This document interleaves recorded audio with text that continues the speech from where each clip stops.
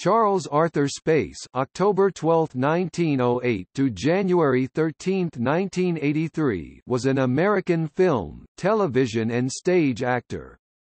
He was best known as Doc Weaver, the veterinarian, in 39 episodes of the CBS television series Lassie.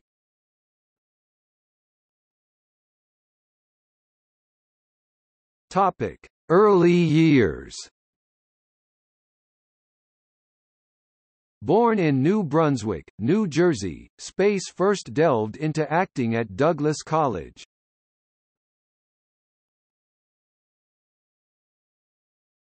Topic: Career.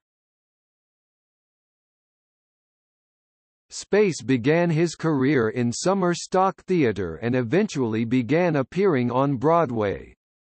His Broadway credits include Three Men on a Horse and a Wake and Sing. He made his film debut in the 1941 crime drama Riot Squad opposite Richard Cromwell.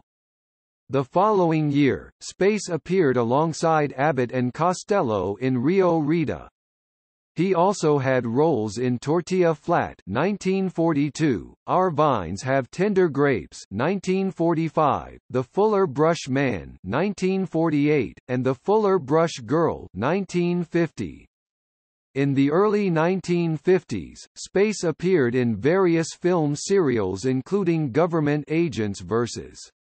Phantom Legion, Canadian Mounties vs. Atomic Invaders, and Panther Girl of the Congo. In 1954, Space played the bandit Black Bart, or Charles Bowles, in an episode of the syndicated Western television series Stories of the Century. Throughout the mid-1950s, Space continued appearing in films such as The Spirit of St. Louis with James Stewart while guest starring on various television series. He appeared 4 times as Col. Tompkin in the ABC Western series, Colt .45, starring Wade Preston. During this time, Space had a recurring role on Lassie. Space was cast as Ben Hudson in the 1959 episode, Hang 'em High, on the syndicated anthology series, Death Valley Days, hosted by Stanley Andrews. The dramatization focuses on the completion in 1861 of the first transcontinental telegraph line. Hudson determines that Confederates have attempted to sabotage construction because the telegraph would most benefit the Union government.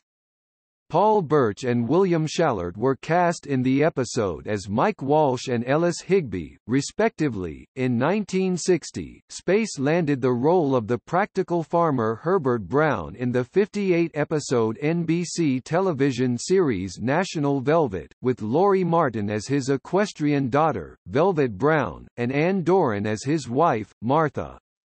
After the series ended in 1962, Space continued acting in both television and films.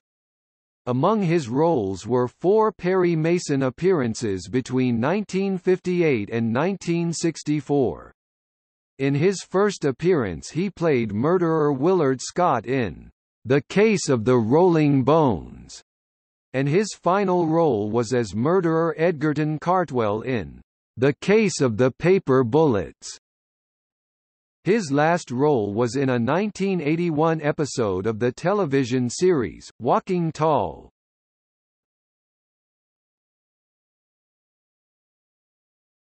Topic: Death. Space died of cancer at his home Hollywood on January 13, 1983 at the age of 74. Filmography